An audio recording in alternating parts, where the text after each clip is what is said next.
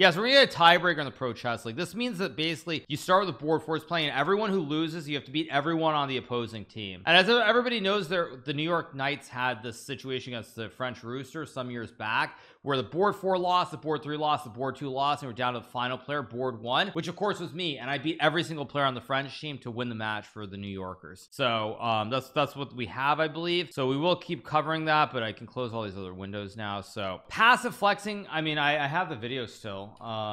Yeah, I can show you guys just the starter because people haven't always seen it. Yeah, this was what it was.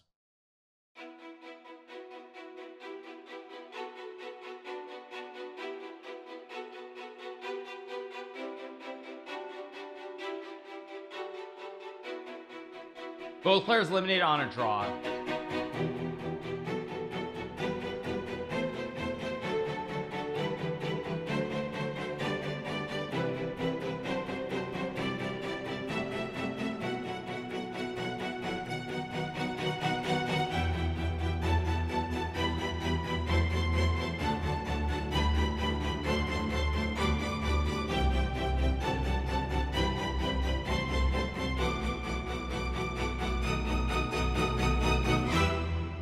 Yeah, so anyway, you guys, that's what it was, but it's a pretty good video, because basically everyone on my team lost, and I had to play against all of them, and I found a way to win every game. That's why. So let me put the music back on. Let's keep going.